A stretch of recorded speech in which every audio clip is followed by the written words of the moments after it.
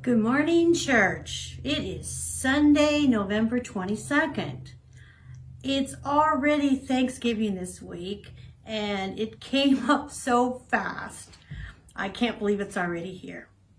Our centering words this week are, God calls us to be a grateful people in all the seasons of our lives. This week, we attended the Charge Conference for our area, which is 8 churches in the Glendale, Burbank, La Cañada, La Crescenta, us, and Tahunga. And we meet once a year now to go over some of our reports, and every church gave a 5-minute presentation, which ours was a beautiful slideshow this year that Jean and Molly put together. So thank you to both of them for that. I was very proud of that. I want to thank everybody who attended. It was a Zoom meeting, and it was great to have so many of our CVUMC people with us. If you have any questions about it, let us know. You'll be hearing more about it during the end of the year when we send out all the reports. I do want to say we did lift up and certify our certified lay minister, Jean Lavieri. So thank you to Jean. We are so blessed to have her with us, and it was a joy to be able to share that confirmation with her. The prayer team will be meeting again this Tuesday at 6:30. So if you keep sending in your prayers, they will lift them up. Our offering and our pledges are still coming in. You're still faithfully giving, and we appreciate that. This week especially, we are thankful for what we do have. And so we can remember that when we give our offering and our pledges this week.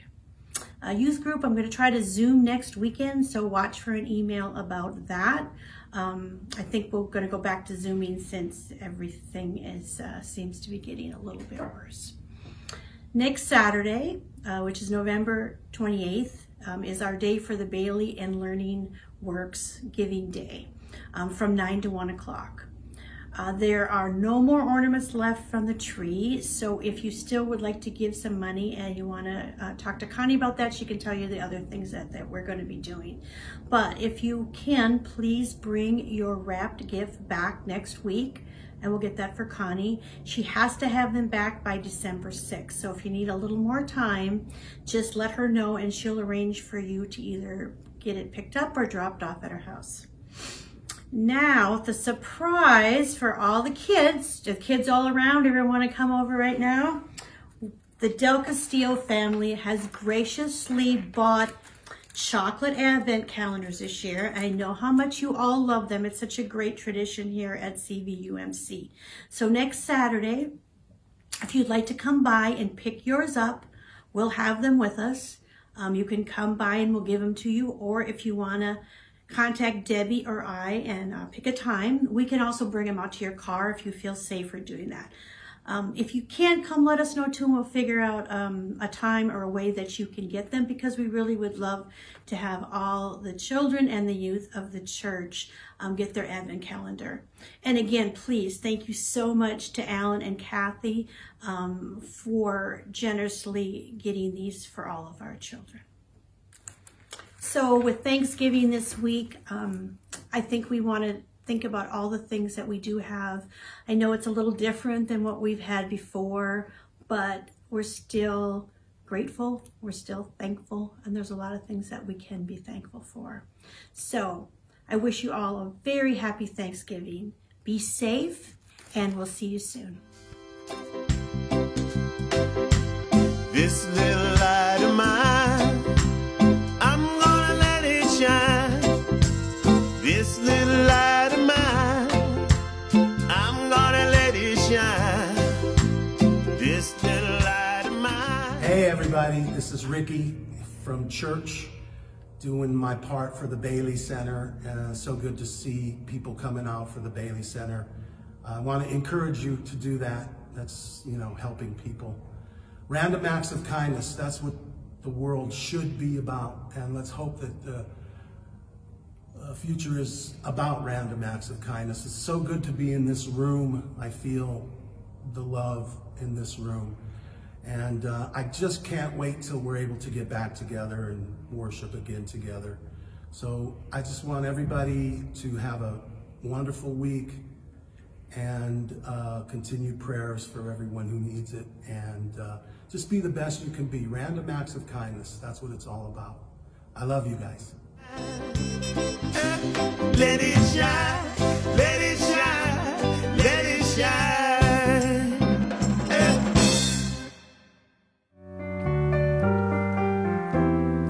Happy Thanksgiving to you all. Come, ye thankful people, come, raise the song of harvest home. All is safely gathering ere the winter storms begin.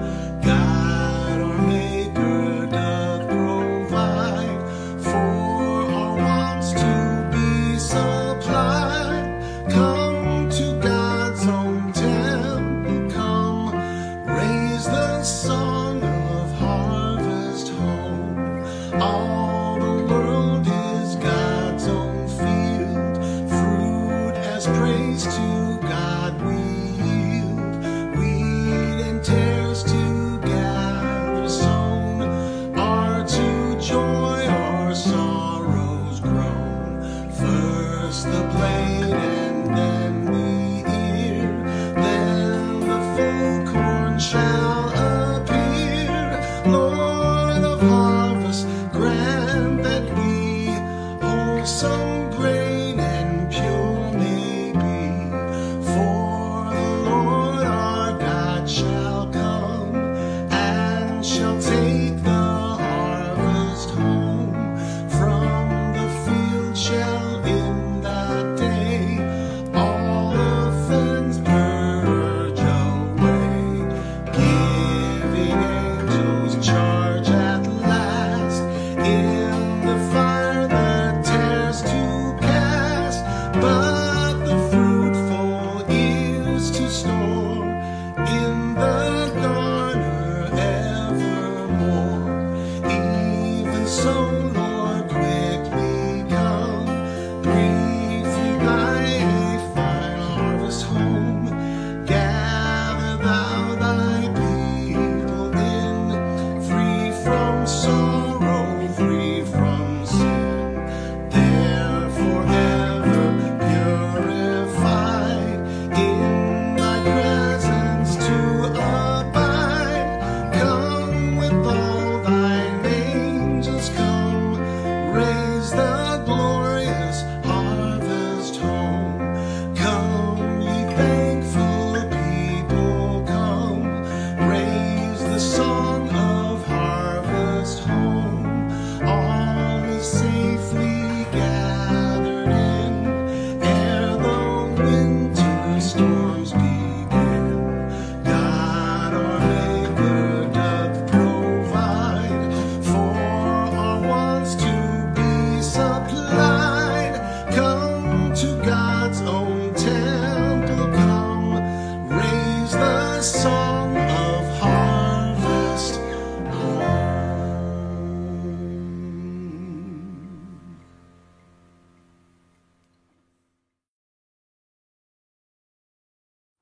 Good morning on this Sunday morning, November 22nd, before Thanksgiving. I'm purposefully bringing my grapevine into view to celebrate the bounty of harvest. That I got one bunch of grapes from this summer, but each one was delicious. I'm grateful for the time I had in my garden this summer and looking forward to winter crops. As we look forward to our week, we have prayer concerns for those near and dear to us. We want to start with Gregory Stupakis. Give him hope and guidance as he starts to shape new plans for his life. God, lead him towards you. We pray for those who are struggling with diseases, with cancer who are receiving treatments.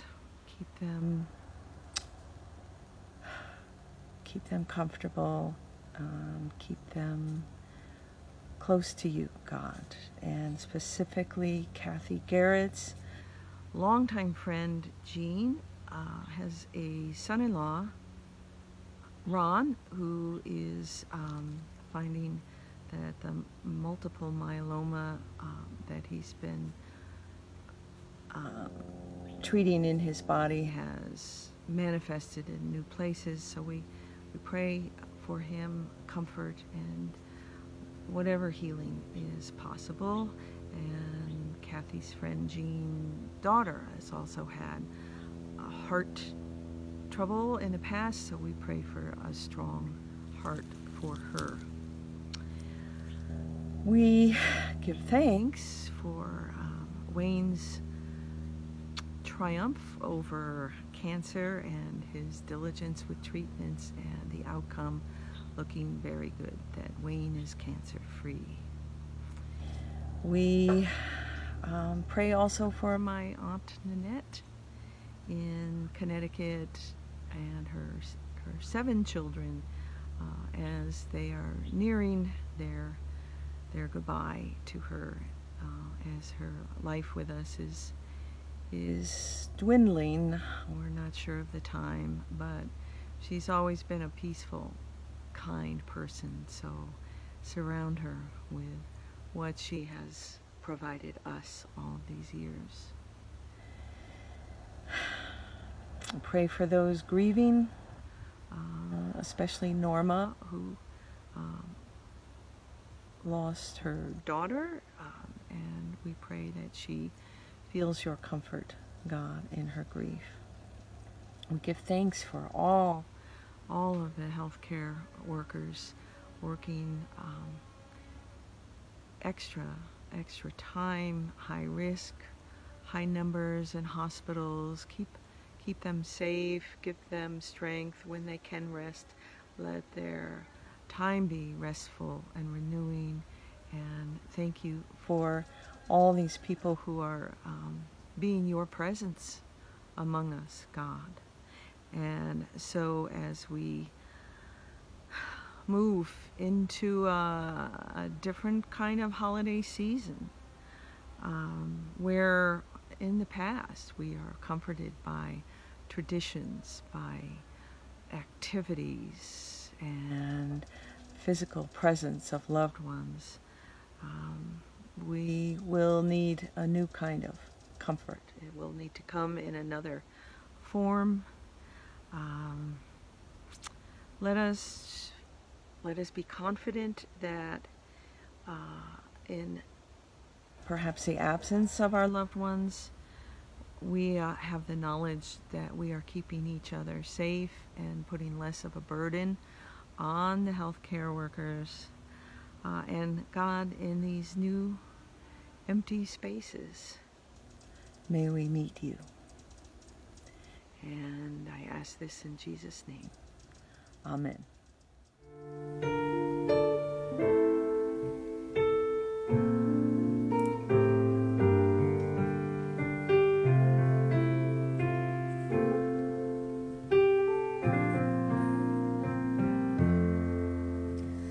Breathe on me, breath of God, fill me with life anew.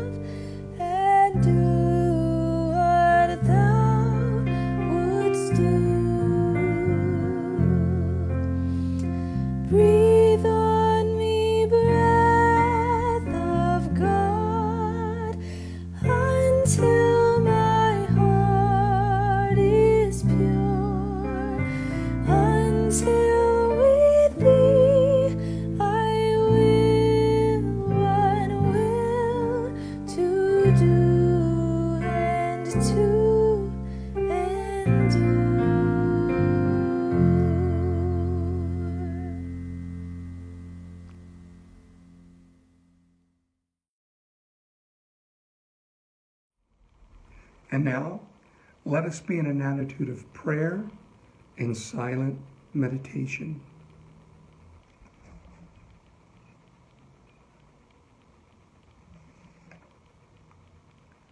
O God of grace and God of glory, as we gather this morning for worship, may you hear our words and expressions for the gratitude we feel for all that you have done for us. You have given yourself to us in Jesus. You have given us your life. You have loved us, and you have been gracious to us throughout each day and each night. You have poured out the blessings of life upon us. You have given us food to eat, clothes to wear, and friends and family who love us. You have filled our lives with purpose and meaning, and have given us an open heaven and the ability to speak to you anytime in prayer. You have given us your Spirit, your wisdom, your guidance. Our hearts overflow with all the good things you have given us. And so we, as your people, thank you. We are eternally grateful to you. This we pray in the name of the one who taught us to pray, saying, Our Father, who art in heaven, hallowed be thy name. Thy kingdom come, thy will be done on earth as it is in heaven. Give us this day our daily bread, and forgive us our trespasses as we forgive those who trespass against us. And lead us not into temptation, but deliver us from evil. For thine is the kingdom, and the power, and the glory forever. Amen.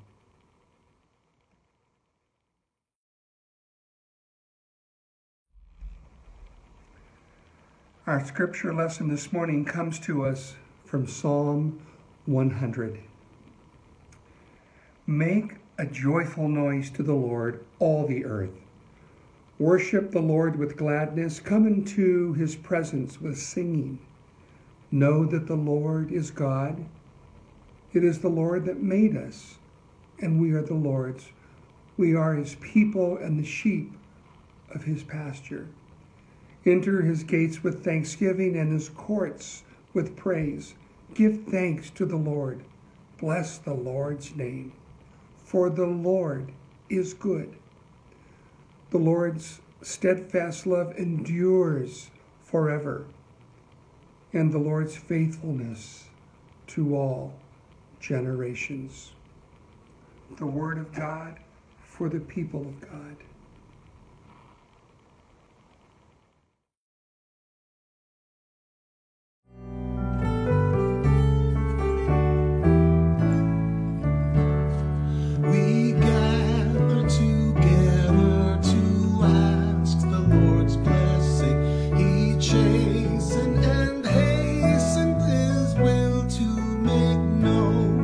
The wicked oppressing now cease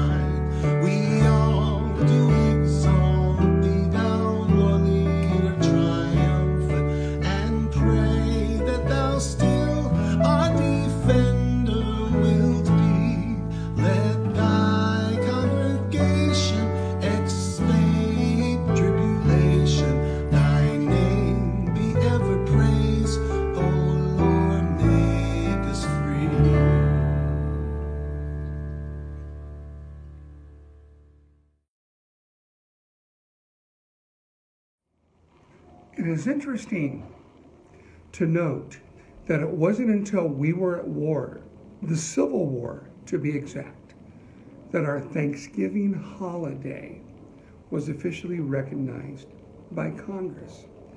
It had started in the small Plymouth colony in 1621 when the English pilgrims feasted with members of the Wampanoag Indians who brought gifts of food as a gesture of goodwill. At the end of the American Civil War, President Abraham Lincoln proclaimed the last Thursday in November, Thanksgiving. The year was 1863, and it took still another 40 years, the early 1900s, before the tradition really caught on.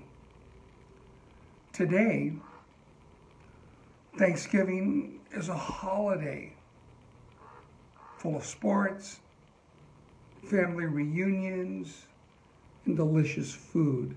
But did you know a realistic historical picture of Thanksgiving was born out of adversity and difficult times?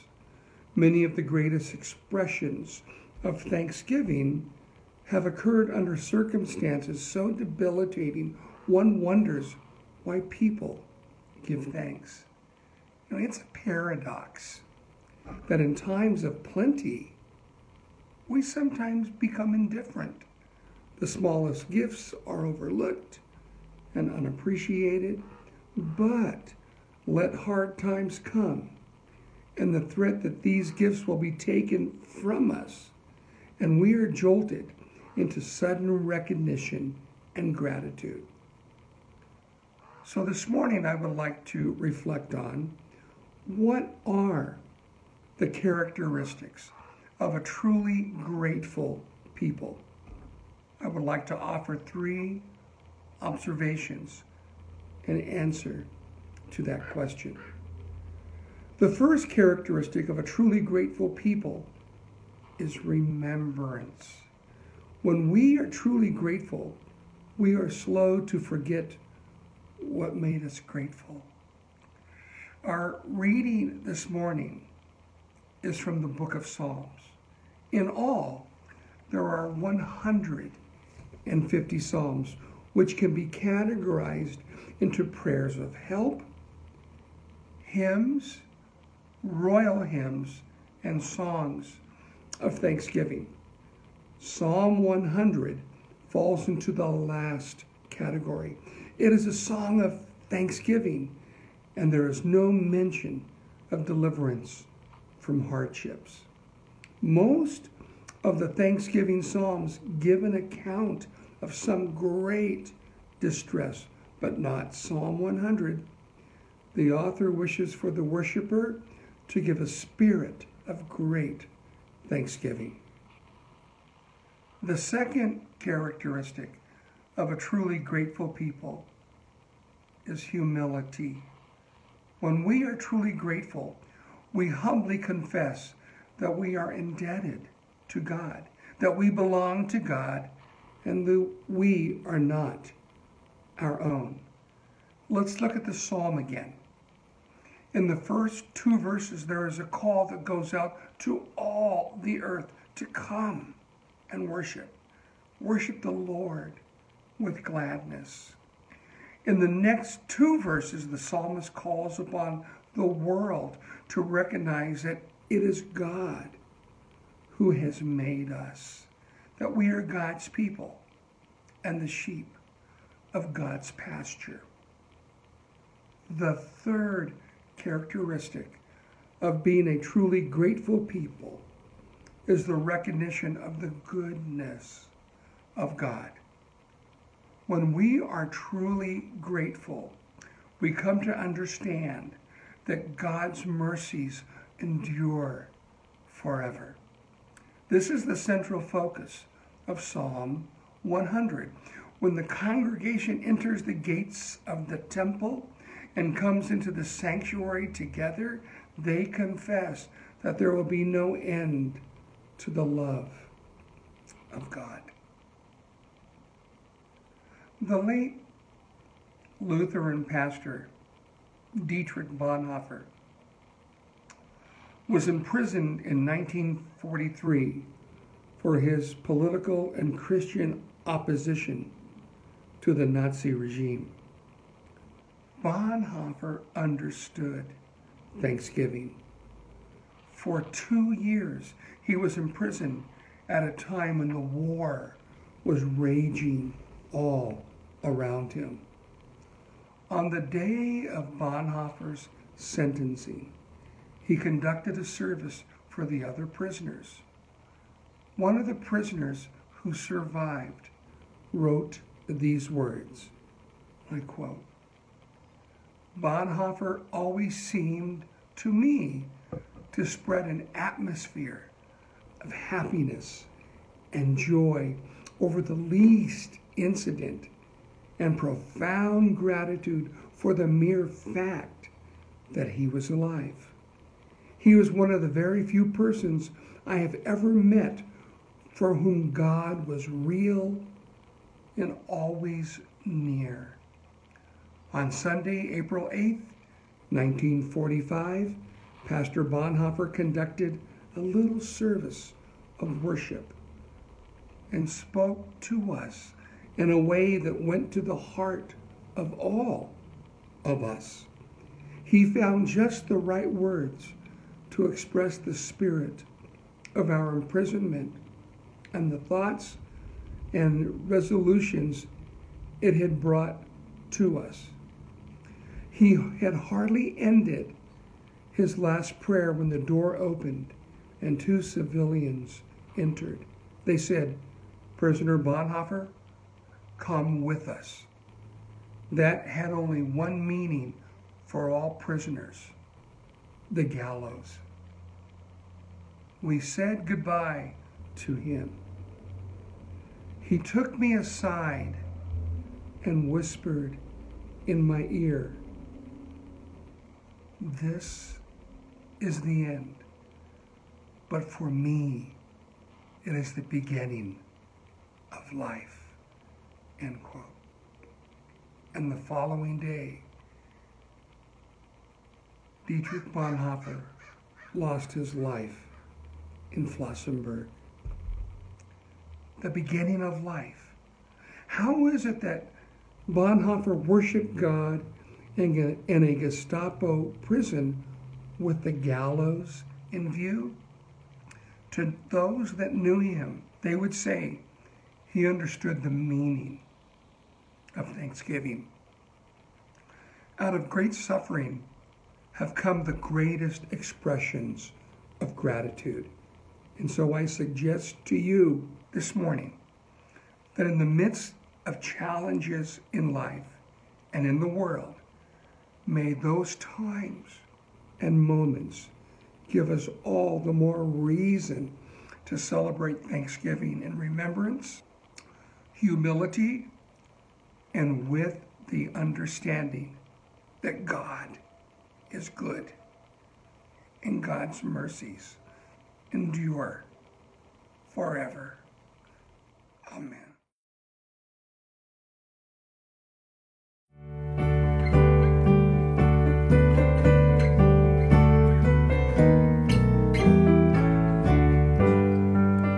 Joy to you all this morning.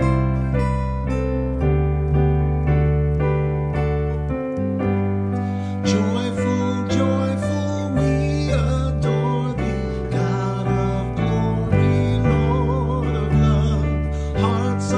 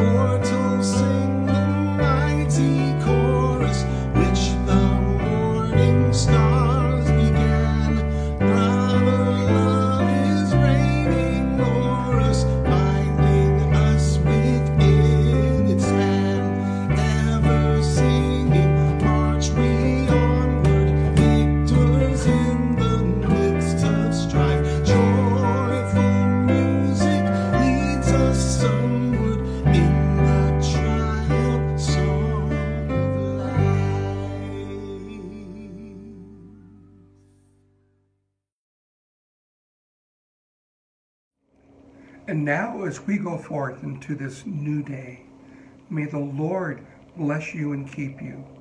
May the Lord make his face to shine upon you and be gracious unto you. May the Lord lift up his countenance upon you and give you peace. Amen.